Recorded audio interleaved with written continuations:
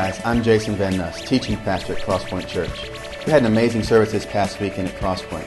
We talked about the importance of seeing what we do here at church as belonging to a greater faith family. This means being committed to loving each other, welcoming one another in praise, and serving one another in obedience.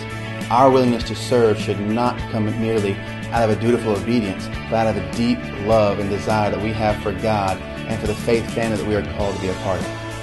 Faith family mentality reminds me of Paul in Philippians 1, where he thanks God in every remembrance he has for the Philippians in prayer with joyful heart, because Paul knows that these Philippians understand that service and partnership in the gospel is a part of being involved in a greater faith family.